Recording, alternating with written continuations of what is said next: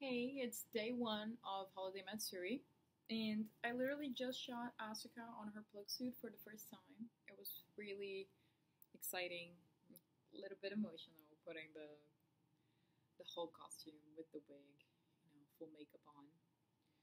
I loved how it looked, and it was really cool. And you really learn new things when you are in the costume in a convention, especially for the first time. And I decided to talk a little bit about the process of making it, like I said I would. So, um, I used for Asuka, I used a lot of Yaya stuff, which is really cool because I just met her for the first time, and she saw me and she totally recognized her own fabrics and stuff, and it was really really cool. She's super nice. Anyway, um, yeah, I used a lot of stuff from Yaya her bodysuit pattern, her glove pattern, and her fabrics. So the fabric for the whole suit is the latex. Is it latex? It's the vinyl. Sorry, it's not latex. It's vinyl. The latex is like really expensive. So this is the four-way stretch. What it means is that it stretches every way that you pull, which is necessary. It's something you must have if you're doing a bodysuit because it's going to be very skin tight. Something I'm going to talk about too. It's going to be very skin tight, so it needs to, have room to give, to hug your body, so to speak. So I made it out of that. All the armor parts I did out of EVA foam, and some of them I painted. Most of them I covered with fabric, which was the first time doing that, and I loved the results, even though I made some mistakes, but I think it looked really great. The reason why I decided to do this instead of painting is because when I decided to make Asuka, I knew I wanted her bodysuit to have the parts, some armor parts coming out, like that when you saw it, it wouldn't be like just a printed suit, like a one image thing. I wanted to have some parts standing out, but I also wanted those parts to look like it belonged. They all looked like one thing, even though they were separate. So I was really scared that, doing the suit and then painting it, the different shades of red would really show and they would just look off. So I decided to just buy extra fabric and use that fabric to cover the armor. That way it would all, at least hopefully, look like it's a one piece and it all would belong. For a few things though, I did paint it, like the little plugs, like the little, I don't know what you would call it. There's like a light show happening outside. I don't know what you would call it, but like I love how it looks. It looks so, I'm sorry, I'm gonna focus. And for the backpack, I use paint. I use paint for this little plugs. This is what I was talking about. Stuff like this. And I think it really looked really cool.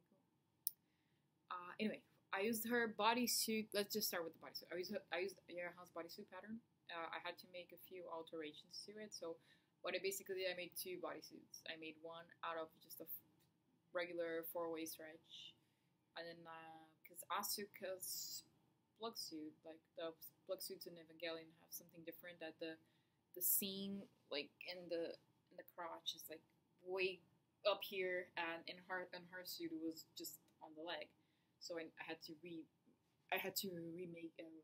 Yeah, I guess to like redraw the suit. So I made a mock suit, and then I drawed all the right sewing lines, and then I cut out that and used that as a pattern. So I made a pattern of a pattern, I guess you could say. I think that's kind of common.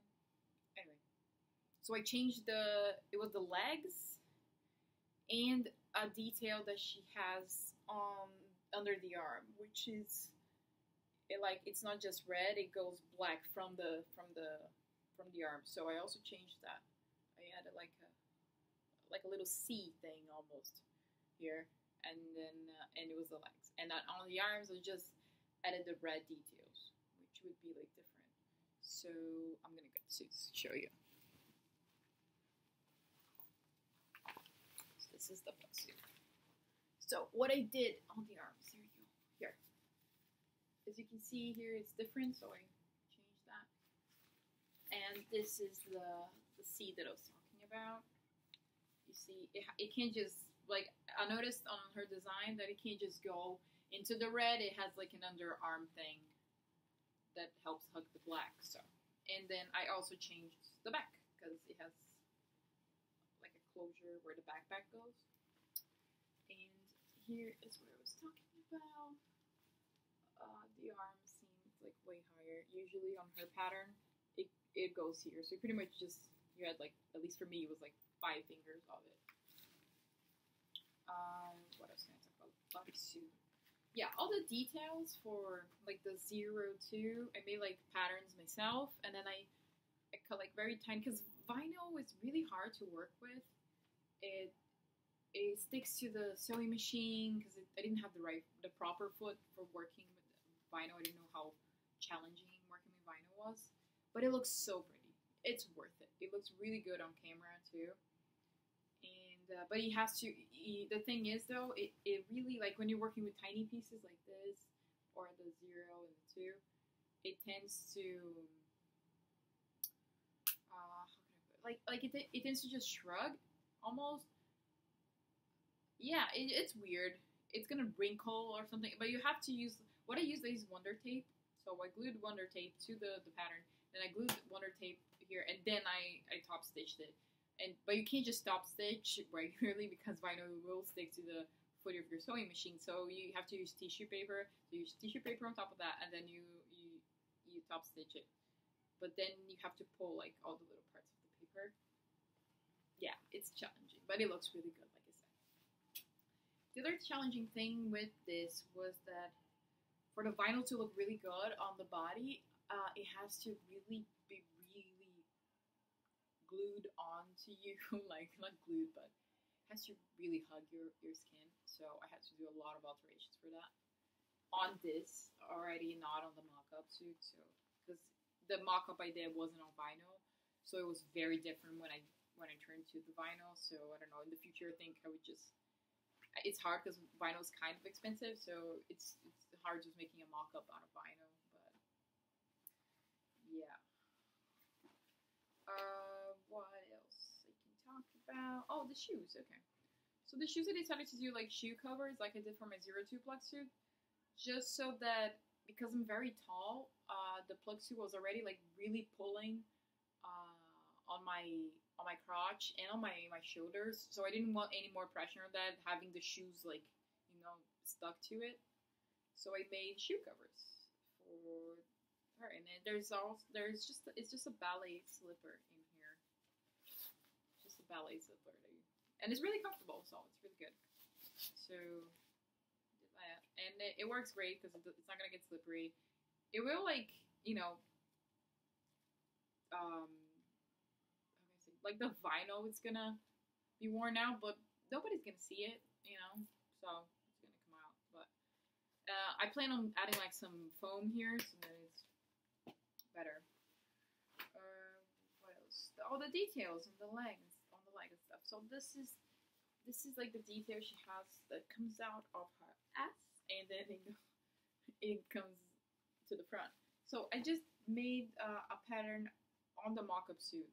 So this stuff you really have to do it on while the mock-up suit is on your body, because that's the way, at least, that I knew for sure it was gonna stay where I want it on the suit, Because I think if you just free ball it, one, you might end up like with different sides, crooked. It might be crooked from leg to leg, and two, it might just not sit where you want it to sit. I'm very perfectionist in that way, so it just drives me crazy.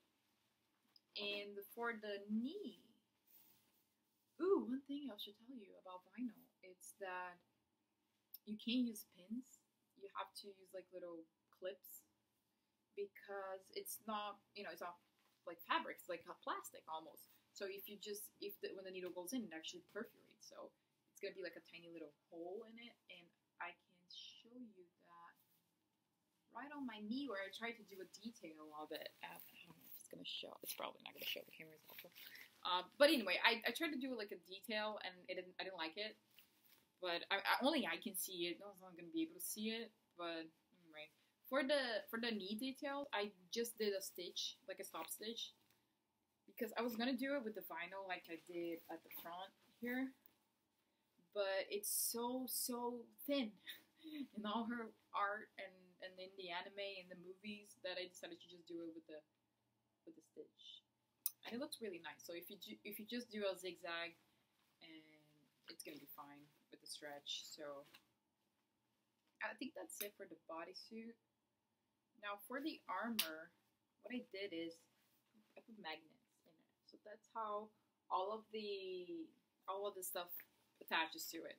I made a few mistakes doing it because I was alone marking the magnets. It was really tough.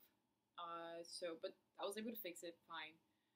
But so the way it is that I can talk about the D-rings too. So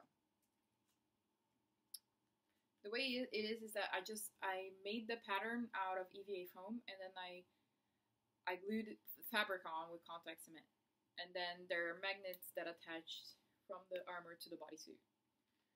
And then I get to the shoulder armor because after I put the magnets, I realized that I didn't have a lot of movement.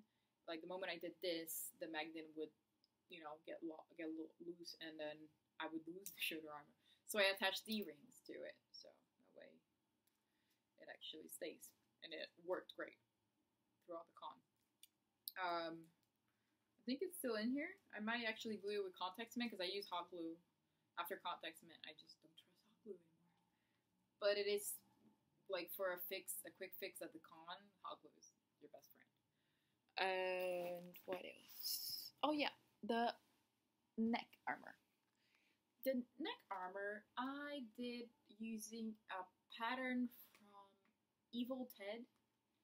It's a very basic neck pattern that I then changed it like to have this little thing and be shorter here, and then you really have to do it on yourself, like I said, because the cool thing about Plugsuits is that they are form fitting. So really it's very specific to every person, I think, like where they're gonna sit, where they're gonna stay. So I just used one Velcro to the back because I have a thing that I don't like things grabbing on my neck.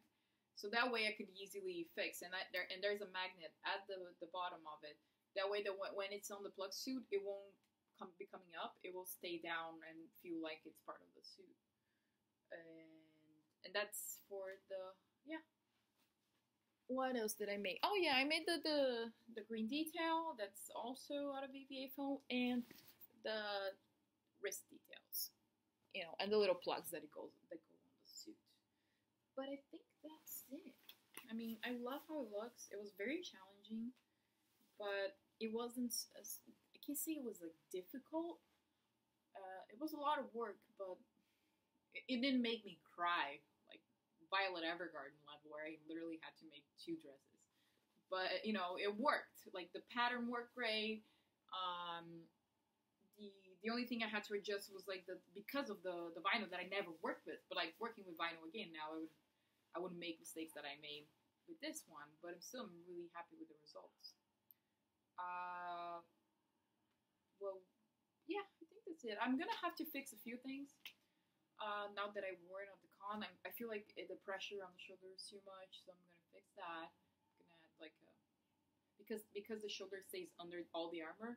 I'm just gonna add like a patch here, and the backpack. I'm gonna have to fix the backpack because it came off during not like in a major way. Because I tuck in. It's almost like a harness that she wears. So I'm just gonna make the harness literally like that, like a backpack. So this is it's gonna be like a one-piece thing, so that it's easier. But because I was traveling, like coming to a Hallmat, I wanted to make sure that this was like travel friendly. So, and I really like that. It literally all fit. The whole thing fit on one side of a carry-on baggage, like one of the hard ones that open like this. I don't even know. Anyway, so I think that's it. And I took a lot of pictures. I hope they come out great. And that was making Asuka. If you have any questions, just feel free to send it to me.